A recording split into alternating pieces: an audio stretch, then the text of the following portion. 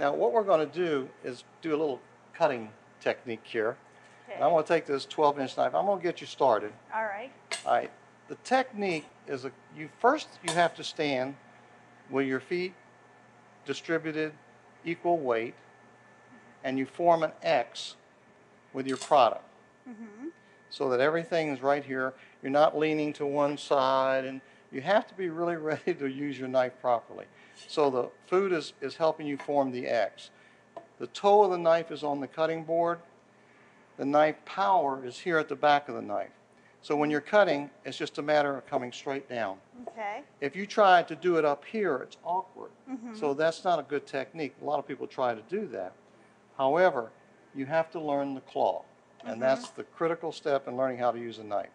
You have to use the claw because that's what's going to put the food up next to the knife. And the blade of the knife can be up against, but there's no fingers sticking out. And that's the whole idea, is there's nothing for the knife to cut. I can sit here like this, cutting this, talking to you. I know where the knife is all the time. I'm not worried about cutting my fingers. Okay. Don't text on your phone while you're doing this, right? Yes, but it really is a good technique. Where you make a mistake is to lift the knife above the table. That's incorrect. The toe of the knife has to be here, the power of the knife here, and the knife has to be sharp. There's one technique for cutting fruit that usually works for all your fruit. And I like to use the Santoku or any of these knives. But basically, you take and cut the bottoms off so you have a base. And you take your knife and cut down, take all the skin off.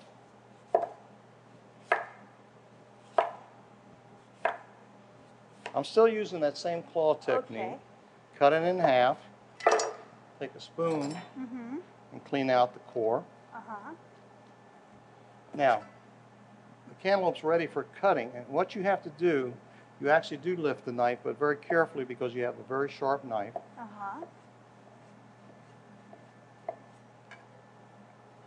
There's your fruit, ready for a fruit tray. So how do you feel about that? I think I can handle it. Okay, let's practice. All right. Make sure you have your feet distributed. All right. And then you do a little rocking motion. All right. Oh, you got your fingers perfect. All right. Okay, a little rock forward. Look at that. She's a pro. You're doing that great. You really are. Feel a little more comfortable? Oh, yeah. After you do it for a while, it does become natural.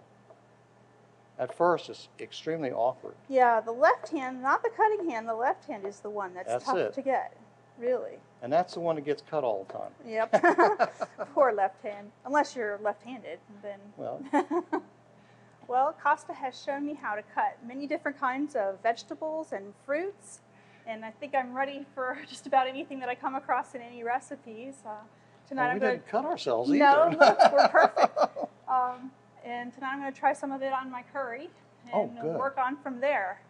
Well, thank you so much for coming by. And oh, I enjoyed it. I really did, especially when we got through all the session together. No one got nicked or cut, and we had a good time. I just enjoyed it very, very much. Actually, you invited us here. You didn't come by here. We came by. That's true.